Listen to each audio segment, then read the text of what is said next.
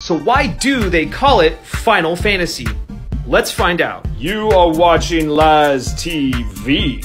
The first Final Fantasy was released in Japan for the Famitsu system in 1987, and later, thanks to the success of another JRPG, Dragon Quest aka Dragon Warrior, here in the United States, it was released in 1990 for the Nintendo Entertainment System. I have fond memories of this game. It is the first JRPG that I ever beat, and I loved how you could pick your starting characters, like the Black Belt, which later would turn into a ninja. So why is it called Final Fantasy? Well, the developers wanted to call it Fighting Fantasy, but there was another role-playing game system and they wanted to avoid trademark issues, so they settled on Final Fantasy. If you like Final Fantasy, come visit me on Twitch tonight at 8 p.m. PST. Have you played Final Fantasy 2 and 3? You're watching Laz TV.